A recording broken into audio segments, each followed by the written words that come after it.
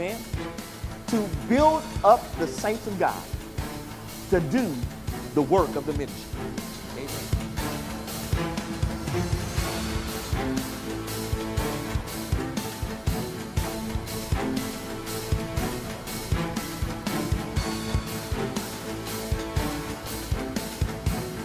Amen. Praise the Lord. Amen.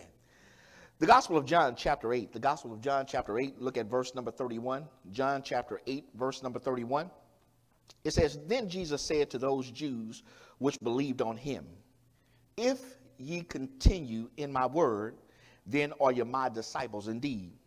And ye shall know the truth, and the truth shall what? Make you free. Amen. I'm really interested in verse number 31. It says in the Amplified, look what it says. So Jesus said to those Jews who believed in him, If you abide in my word, hold fast to my teachings, and live in accordance with them, you are truly my disciples. Tonight, I want to begin a new series of lessons entitled Making Disciples. Amen. Making disciples. One of the things that the Spirit of God has been talking to me about is it's not about membership. Somebody say membership. But about discipleship. See, I would rather have 10 disciples versus 100 members. Amen. Because members are not committed like disciples are. And Jesus tells us here in this passage that there is a distinguishing mark to those of us who are disciples, that we are to continue in his word. Amen. And so that's what I really want to talk to you about, making disciples, because most churches are getting membership and not making disciples. Amen. And so the Bible says in there that a disciple is one who gives full loyalty. Amen. One who accepts and assists in spreading the gospel of Jesus Christ. That's what a disciple is. One who is loyal to the things of God. One who supports the kingdom of God. And then thirdly, those who are willing to spread the gospel of Jesus Christ. Amen. Amen. Now, to be a disciple of Christ is to live life with the express purpose of fulfilling God's will here on the earth. And that means that I will be available and actively involved in God's plan. Don't you know that God has a plan for us? Amen. And so I got to be actively involved. Amen. And available for when God calls on me. But that's going to take a conviction of the Almighty. You got to be convicted to be a disciple. Amen. It's not just a church going every now and then. It's not just showing up when you feel like it. But it's being a disciple, one who is available to the things of God. Amen. But that's going to require that we change our attitude. See, we are in a generation now where, if it's not convenient for me, then I'm not going to do it. And a disciple says, regardless if it's convenient or not, I'm available. Amen. And I'm actively involved in God's kingdom. Amen. But then there must be a consciousness adjustment. That's why God tells us that we have to renew our mind. Because, see, if you grew up in church and your mama made you go to church all the time, Aline, then you said that, look, when I get older, I ain't going to church. There has to be a conscious adjustment. Amen. Because my body don't belong to me anymore. The Bible says I've been bought with a price, and therefore I should glorify God in my body. That's what disciples do. Amen. But then there must be some courageous actions, because there are times when God tells us to move, amen, without full or complete understanding. But that's when faith kicks in. Amen. God, if you tell me to do it, regardless if I understand it or not right now, I'm going to do it. Amen. Praise the Lord. Go to Matthew 28. Matthew 28. Matthew 28. Look at verse number 19. Matthew 28, verse number 19. Look what he says. Go ye therefore and teach all nations, baptizing them in the name of the Father and of the Son and of the Holy Ghost. The Amplified says, go then and make disciples of all nations, baptizing them in the name of the Father and the Son and of the Holy Spirit. He tells us that our responsibility is to make disciples. Amen. Praise the Lord. Now, in this series of lessons, I'm going to deal with 12 areas. Somebody say 12. I'm going to deal with the prosperity in salvation. Amen. because most people don't understand what salvation is all about. And I'll get into that in just a moment. Then I'm going to deal with the preciousness of souls. Why does God want people saved? Amen. Then I'm going to talk about the promise of service. What do we get as a result of us serving the kingdom of God? Because there is some benefit for us. Even though we're disciples, even though we would do it, God, if you didn't do anything for us. But God says, I have made you a promise, amen, for serving, amen. Then there has to be the partnership of the Spirit. Most people, because they don't understand Holy Spirit, run away from the Spirit of God, amen. But when you understand that the Holy Spirit wants to partner with us, amen, and do good works here on earth, we will be sensitive to his voice. And then we're going to deal with the praise and the supernatural. What happens when we praise as disciples? What happens when we offer God true praise? Don't you know that the Bible says that God is looking for those who will worship him and worship him in spirit and in truth? God is looking for the praisers, amen? And watch this now. Praise does not mean that you just have to sing when the song is right. Amen. Praise is an attitude. Amen. When I understand all that God has done for me, God, I'm going to give you praise. Amen. And then we're going to talk about the pregnancy of Scripture. Amen. Talk about how important the Word of God is in our lives. The Bible says that man cannot live on bread alone, but by every word that proceeds out of the mouth of God. I need to know how important the Word is. See, because if I know how important the Word is, look, I will not just leave my Bible sitting idly by, but I will pick it up and study it on a daily basis. Hallelujah, amen. Then we're going to talk about the pitfalls of Satan. What is Satan trying to do to you as a disciple? Amen. Because if you know his strategies, if you know what he's trying to do, look, you can prepare yourself for every attack. Glory to God, amen. Then we're going to talk about the prayers of the saints. What should the saints be doing? Amen. And watch this now.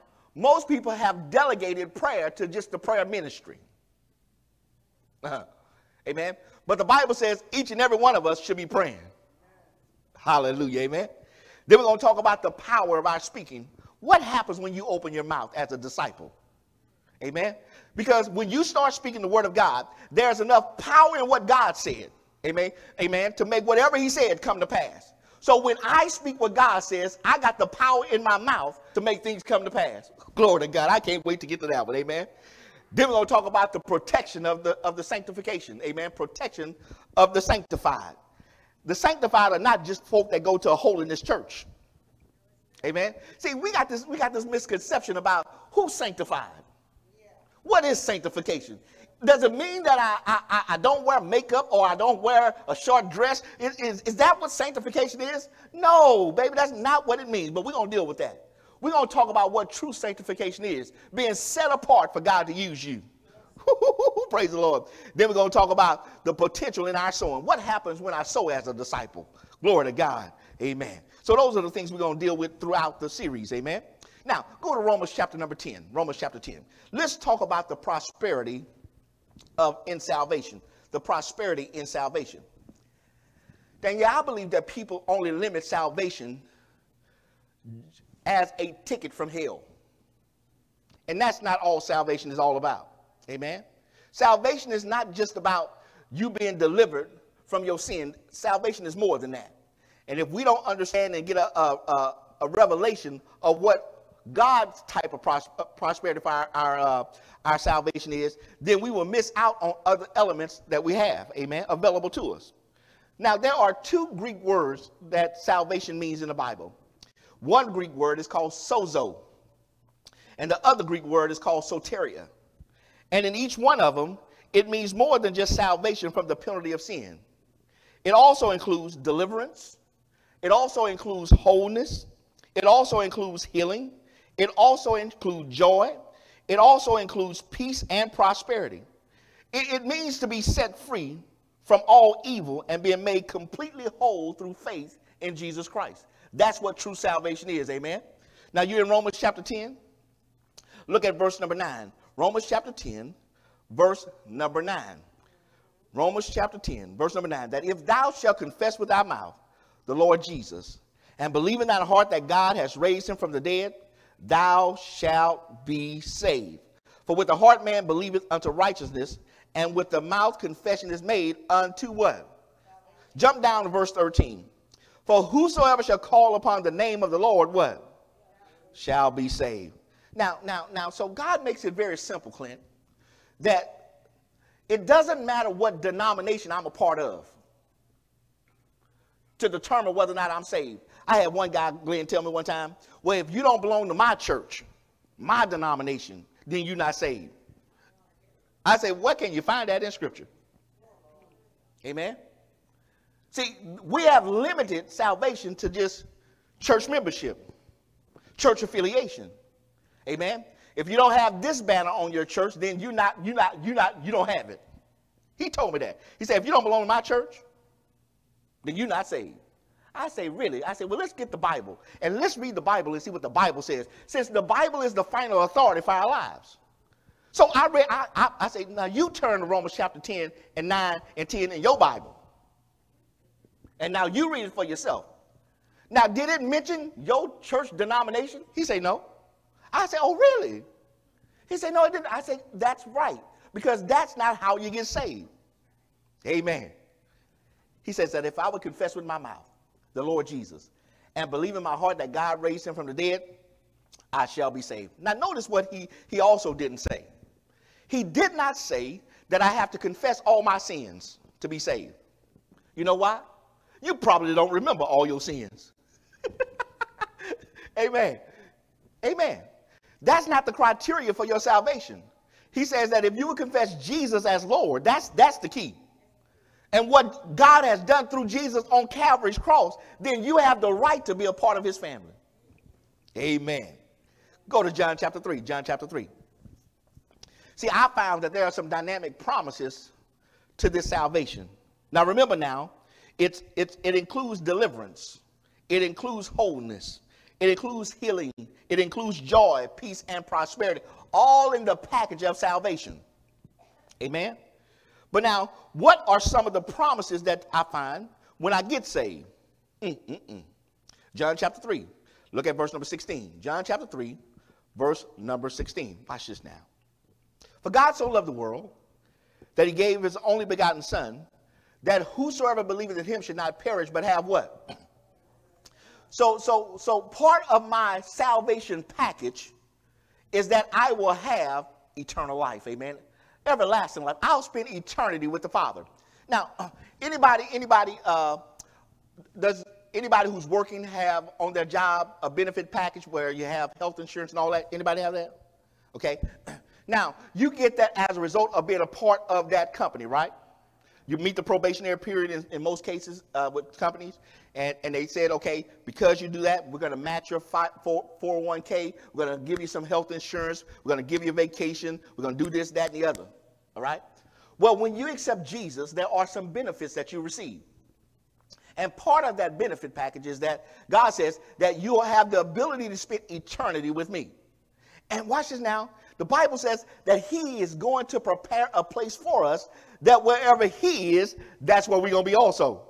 Glory to God, amen. So God is making preparations right now for you to spend eternity with him. Amen. Amen. Now, go over to Matthew chapter 16. Matthew chapter 16. Amen. Matthew chapter 16. Look at verse number 24. Matthew 16, verse number 24. I also see that as a result of me accepting Jesus and living a godly life, that there is a benefit for me. Verse 24, Matthew 16, verse 24 says, Then said Jesus unto his disciples, If any man will come after me, let him deny himself and take up his cross and follow me. For whosoever will save his life shall lose it, and whosoever shall lose his life for my sake shall find it. For what is a man profited if he shall gain the whole world and lose his own soul? Or what shall a man give in exchange for his soul? For the Son of Man shall come in the glory of his Father with the angels, and then he shall reward every man according to his works. Verily I say unto you, there be some standing here which shall not taste of death till they see the Son of Man coming in his kingdom. Wow. So I see here, man, that I'm going to get rewarded for how I live this life. I'm going to get rewarded for my works. What am I doing as a disciple? Amen. For the kingdom of God. And God says, you will be rewarded for that. Amen. Wow. Go to John chapter 10 now. John chapter 10. Just trying to set the foundation, amen, that there are some promises for those of us who have accepted Jesus as Lord and Savior of our lives. John chapter 10, look at verse number 10. The thief cometh not but for what? To steal, to kill, and what? And to destroy. I am come that you might have what? Life, and that you might have it what? More abundantly. So part of the promise of my salvation package is that I have the abundant life. And so many believers are living beneath their privilege because they don't want what God says is theirs. I remember one time I was talking to somebody, and they were telling me how one of their family members decided that they didn't want the package from the company that he was working for. And he went to the company and said, listen, I don't want your package. I don't want you to match my 401k. I don't want your retirement. I don't want anything from you. And they said, okay. And then he left the company and wanted to get what he turned down. And they said, well, you turn all this back. And so many believers are turning back the abundant life. All because of some erroneous teaching that says they ought to live in poverty. They shouldn't have God's best. And I'm like, that's not what God said. That he promises us the abundant life. Amen. Praise the Lord. All right. Go to Job 36. Job 36. Now remember, I said that salvation is more than just being saved from the penalty of sin. It's about being delivered. It's about having wholeness. It's about healing. It's about joy. It's about peace. It's about the prosperity that God promised. Amen. Job 36 and verse 11. Job 36, verse number 11. Hallelujah. Look what he says here. If they obey and serve him, they shall spend their days in prosperity and their years in pleasure. That's what God says. Amen. So I got a promise from God that if I would obey him and if I would serve him as a disciple, then I'll spend my days in prosperity and my years in pleasure. Why? Because that's his promise. Hallelujah. Amen. Now, when I really begin to look at salvation at a personal level, see, many times we generalize things in the kingdom of God when there are times we need to personalize this thing and make it applicable for us personally. And I begin to see that through salvation, God demonstrates his love for me. Man, you don't know how much God loves you until you really look at the story of Jesus. That God sent his best, his prized possession, to this earth, not to die for himself, but to give his life as a ransom for those of us who would accept him. Oh my God. Go to 1 John chapter 3. 1 John chapter 3. And I begin to look at how much God loves us, amen. And how much God loves me. That he looked beyond my faults. Amen. And saw my need. How I needed a savior. How I needed somebody to lord over my life. I needed Jesus. And all of that came in the salvation moment. 1 John chapter 3. 1 John chapter 3. Look at verse number 1. 1 John chapter 3, verse number 1. Behold, what manner of love the Father hath bestowed upon us, that we should be called the sons of God. Therefore the world knoweth us not, because it knew him not. Beloved, now are we the sons of God, and it does not yet appear what we shall be. But we know that when he shall appear, we shall be like him. We shall see him as he is. He said, beloved, what manner of love have God bestowed upon us? Amen. He said, think about it for a second. You know how much God loves you? That he sent Jesus to die for you? Amen. And look, he didn't wait for you to clean yourself up. See, that's what's wrong with folks. Well, when I get right, I'll come to the Lord. No, God says, I love you despite how you act. Amen. Regardless of how you perform, I still love you. Oh my God. And I don't know about you, but there were some things I've done in my past. Amen. that if it were not for the grace of God, I wouldn't be here. Amen. Hallelujah. Amen. John chapter 15. Go to John chapter 15. Watch this now. The Gospel of John chapter 15. Now, we're in Bible study. So what do we do when we come to Bible study? Study the Bible. Amen. Praise the Lord. So you might have to bring a friend with you next time. Glory to God. Somebody to take the notes and somebody to turn to the scripture. Praise the Lord. Amen. John chapter 15. Look at verse number 13. John chapter 15, verse number 13. Look what he says here. Greater love had no man than this, that a man lay down his life for his friends. Man, I see the unfailing, unyielding, and unselfish love of Jesus, that he was willing to lay down his life for me because he loved me. Oh my goodness. He said there's no greater love than this, that a man will lay down his life for you. Amen. Look, the person that's sitting next to you might not lay their life down for you, but Jesus did. Amen. His love is so wonderful that he was willing to forgive us. Just make a note of this, 1 John 1:9, that if we confess our sins, God is faithful and just to forgive us of our sins and to cleanse us from all unrighteousness. That's how much God loves you. Amen. Hallelujah. Then, like I said earlier, that in spite of what we were doing, God still loved us. Amen. While you were still bumping in the club, while you were still smoking your blunt, while you still was drinking your Seagrams and 7, amen, God still loves you. Or what they say now these days, your Hennessy. They call hen, your hen, just your hen. You're drinking your hen. Amen. God still loved us.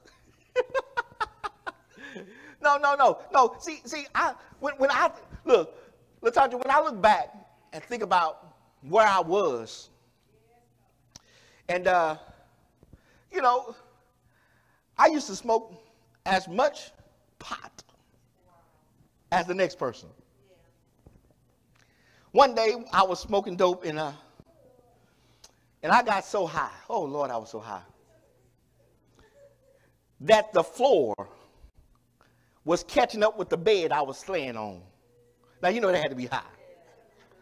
I mean, it was one of those moments that this can't be real. It's like, no, I mean that I'm laying on the bed and there's about 2 to 3 feet from where I'm laying to the floor. But it was like that floor was catching up with that bed, man. And I cried out. I said, God, if you save me from this, I would never do this again. How many of y'all ever had that confession? Lord, if you just save me from this one, I'll never do it again. Amen. And he loved me. He loved me in spite of that. Why? Because that's who he is. See, God is not about love. The Bible says that God is love. Amen. And then watch this now. God loved me so much that by accepting Jesus, he placed me in his family. Amen.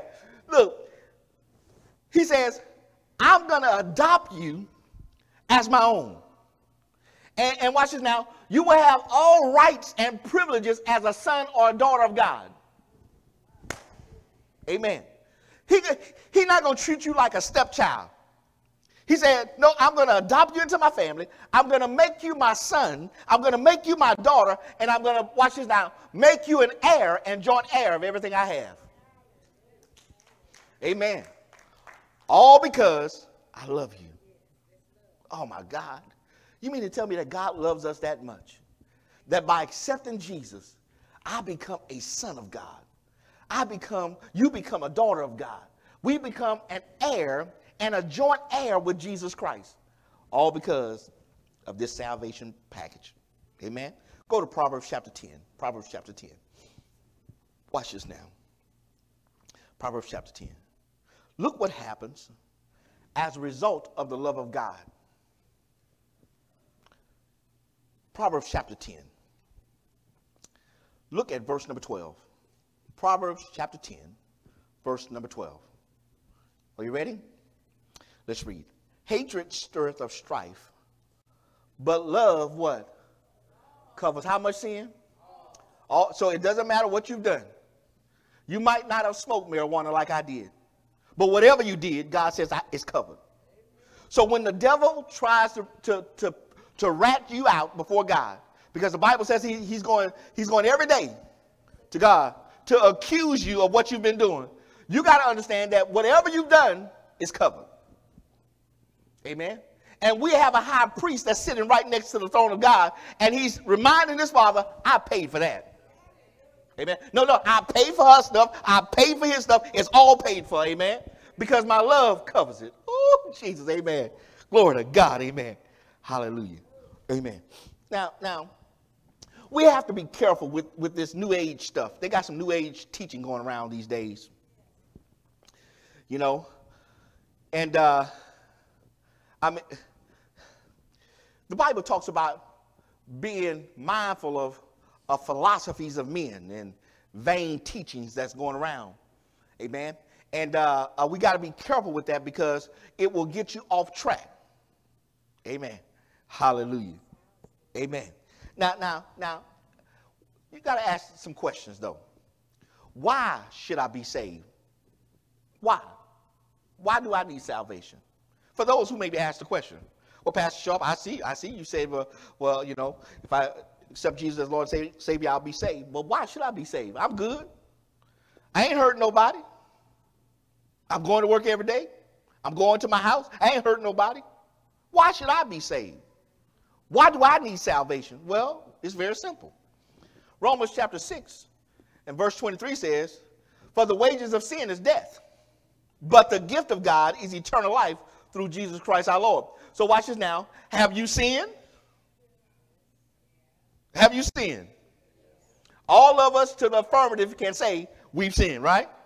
Because if you didn't say you sinned, you're calling God a liar. Okay? And then Romans 3:23 says, all have sinned and come short of the glory of God. Romans 3:10 says that there is none righteous, no, not one. So why do you need salvation? Because you sinned. Amen. No. That's why we all need salvation. Because all of us have come short of the glory of God. Amen. Every man, woman, boy, and girl, all of us need salvation because there's a penalty that has to be paid. And by accepting Jesus, he has already paid that price for us. Glory to God. Amen. So okay, I see why I need to be saved. Now tell me how much it's going to cost me. You know, we always like to do a cost analysis. What is it going to cost me? Is it going to cost me $100? Is it going to cost me $1,000? Is it going to cost me $1 million? What is this thing going to cost me for me to be saved? Absolutely zero. Nothing. Amen. Nothing. It's not going to cost you nothing. Go to Ephesians chapter 2. Ephesians chapter 2. Isn't that good? That God didn't put a price on salvation. He tells us that it's free. Amen. You don't have to pay for it. All you got to do is just accept Jesus as Lord and Savior. That's all you got to do. Accept Jesus. You don't have to pay any money. Amen. You don't have to run around, do jumping jacks. Shout at the top of your lungs. You don't have to do none of that to be saved. Ephesians chapter 2. Watch this now. Ephesians chapter 2. Look at verse number 8. Ephesians chapter 2, verse number 8. Look what he says. For by grace are you saved through faith, and that not of yourselves. It is the gift of God, not of works, lest any man should boast. Oh, it's a gift. It's a free gift that he gives to each of us as a result of us accepting Jesus. Now watch this now. If Parkdale Mall and all of its stores said, all you have to do is just show up and we'll give you free stuff. How many of y'all be at the mall right now? You say, pew, bye, Pastor. Bible study's over. I just got the message. Parkdale's giving everything away free. Even if you get a wardrobe of clothes for free, sooner or later it's going to wear out. Or you're going to lose weight, gain weight, and it won't fit you right. Right? So you're going to have to replace that stuff. Well, with salvation, it always fits. Woo, it don't go out of style, amen? And it's absolutely free. It's free. And watch this now. Everybody will be knocking the doors down at Parkdale to get that free stuff there when it won't last for a lifetime. But they won't come to church to hear this salvation message, to receive this free gift that will last through eternity. Amen? Glory to God. Okay, all right. So I see why I need to be saved. I see how much it's going to cost me. Okay, but why do I have to accept Jesus? Why do I have to accept Jesus? Why not let me accept Buddha or some other character? Why do I got to accept Jesus? Okay, that's a good, man, y'all asking some good questions tonight. And I like this question and answer thing. You know, when you ask the question, I give the answer. Go to Acts chapter 4. Praise the Lord, amen. I felt so. See, them folk out there watching by way of all our social media. They're asking these questions, and I'm going to answer it for them. Amen. Acts chapter 4. Why do I have to accept Jesus? That's a good question. And now with this modern teaching that's going around, they're telling folk that Jesus was just another good guy. You know, he just one of them prophets. Amen. He done some good works. But he is not your way to heaven. All right, let's see what the Bible says. Acts chapter 4, look at verse number 12.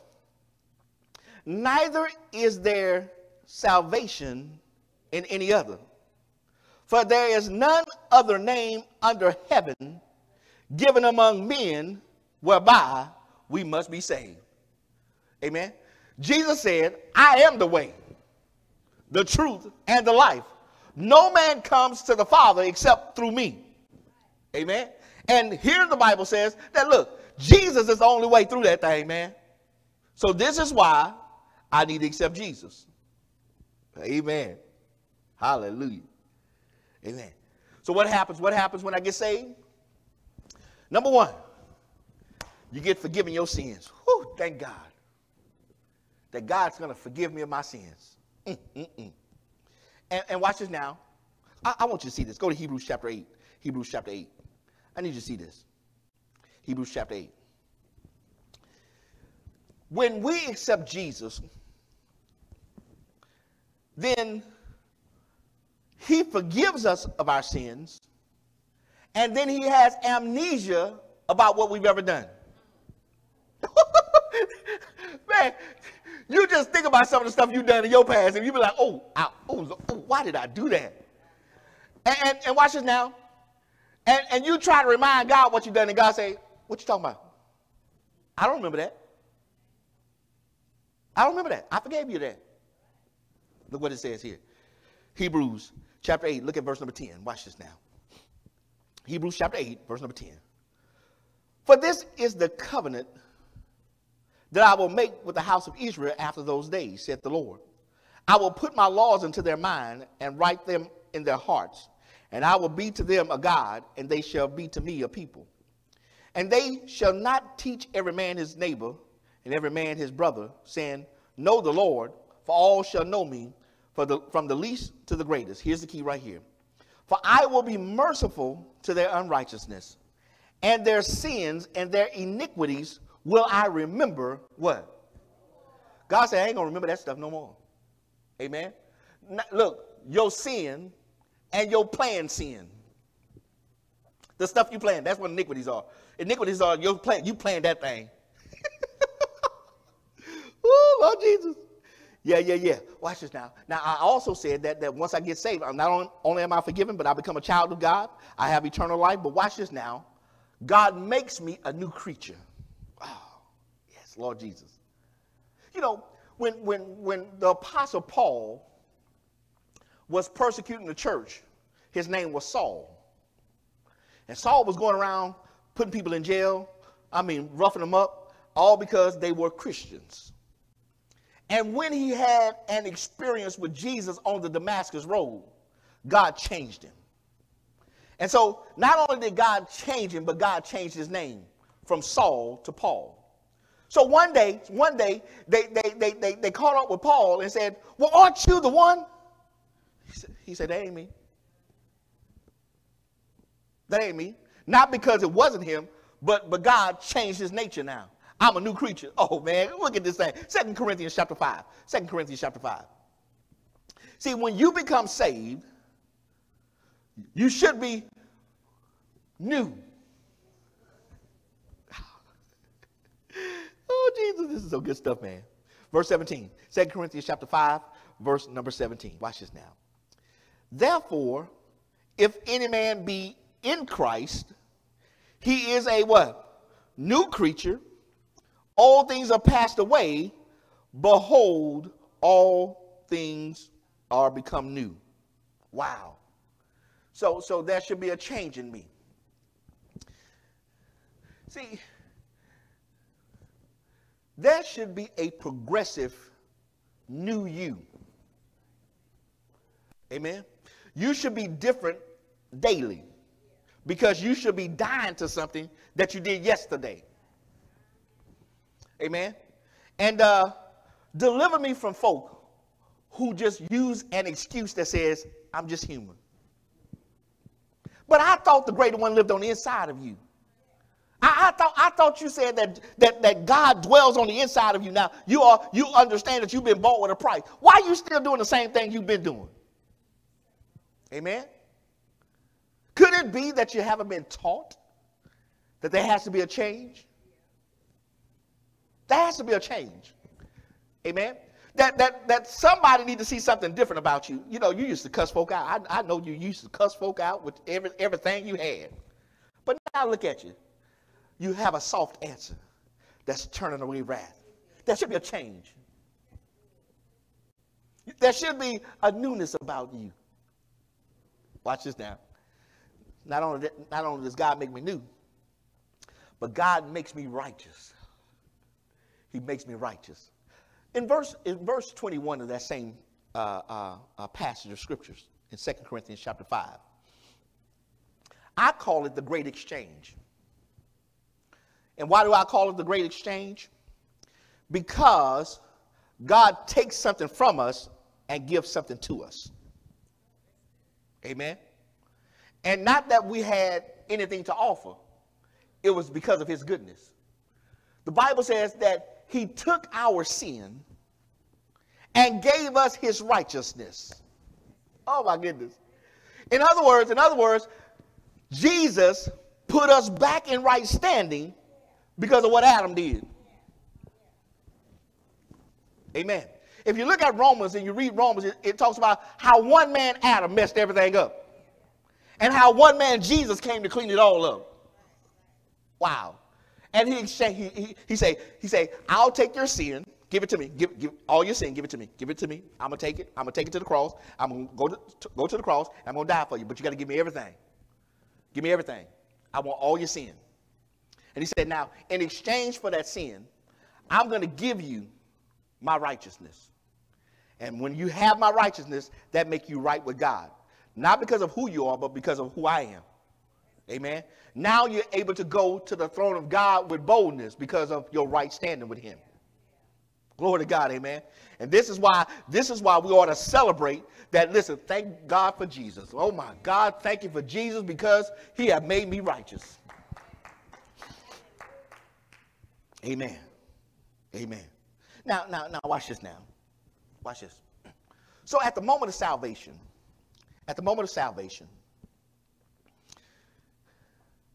I have yielded myself now to another authority. Amen. Now what I've done is I've said, God, thank you for saving me from my sin. Okay. But now what I'm doing is making you Lord over my life. And because you're Lord, you have the option to place me wherever you want. Watch this now. Just make a note of this. 1 Corinthians chapter 12 and verse 18 says that God has placed each one of us in the body as it pleased him. Okay? Because he's Lord, Glenn. He's Lord, so he has the right to put me wherever you want to put me at. So it's not an accident that people are here. Because God placed you here. Why? Because it's his pleasure. It's for his pleasure. Amen. So now, watch this now. Since I understand that at the moment of salvation, I'm under new authority, and God has the right to place me wherever he wants me to be, then watch this now. I don't have the right to leave just because I don't feel like it. Amen. And then when I am in my set place, I experience the supernatural supply of God. Okay, let me show you what I mean. In John chapter 15, it says that God is the vine and we are the branches. We cannot survive without the vine.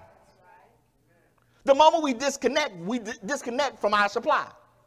You go break a limb off a tree and put the limb on the ground, it's going to die. Why? Because it's not connected. Amen. When I'm connected to that source, that vine, then watch it now, I get all the nutrition, all the supply that I need. And it's when I'm in my set place, when I'm in the place where God set me, because I've accepted him as Lord and Savior, now he has a right to tell me what to do. Then I begin to get the supply. Why? Because I'm in my set place. Amen. Hallelujah. Amen. Then watch this now. Watch this. So when I know that I'm saved and I know that God has the right to set me, then I got to understand that I'm selected and I'm called for a purpose. Amen. So at the moment of salvation, at the moment of my new beginning, I'm called to a purpose. Now, what most people don't understand is they only look at call as if you're getting called to preach. God's calling you to preach, calling you to pastor, do stuff like that. No, God is calling all of us. Amen. And it's when I accept that call because of my salvation that even if I don't recognize my potential right now, if I just stay in the plan of God, my potential will come forward. I like to say it like this. Lady Gwen didn't marry me for my money because I didn't have none. She married me for my potential. Amen. I had so much potential, Glenn. Amen. Praise the Lord. Amen. And each and every one of us, there's so much potential that God has invested inside of us. That it's a shame that you passed the graveyard and so much potential died because they would not fulfill the plan of God for their lives. Now, finally, for tonight, once I'm saved, I have to understand that there is a satanic plot against me. Yep, the devil's trying to kill me, trying to destroy me, because he does not want the potential that God has invested in me to come out. Because when I begin to participate in the plan of God for my life, and begin to be a disciple, a learner, somebody that will hear the voice of God and obey the voice of God and do what God said, then I become a witness and I become a threat to the kingdom of darkness because I'm a disciple. Amen. And so even in the face of fractured relationships, I got to understand that's what the devil tricks are. He try to fracture relationships. Not only that, but he try to get you into a fearful response when you hear God's voice. You remember Gideon? Gideon was tripping with God. God told Gideon, you're a mighty man of valor. Gideon said, who you talking about? You're not talking about me. You want me to go fight a war? I'm not qualified to fight. And he said, no, don't get in fear. You're my man. You my man. You are my man. He said, okay, God, if you're really talking to me, wet on one side, dry on the other on that fleece, I know you're talking to me. He did it. Flip it the other way, God. And God used Gideon to kill 135,000 army with 300 men. But he was fearful.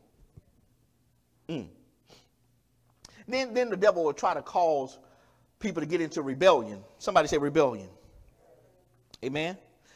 Why? Because if you're in rebellion, you can't please God. Hallelujah. Amen. So why do I need salvation? Because I sin. Why do I need to accept Jesus as Lord and Savior? Because he's the only way. Amen. And then once I accept him, man, now my life changes. I get to start doing some new and great things for the kingdom of God by being a disciple. Amen. But I got to continue in God's word. I got to continue. Somebody say continue. I got to continue in it. Amen. Hallelujah. And I got to stop tonight because I am out of time. Give God a big hand of praise. Amen. Hallelujah.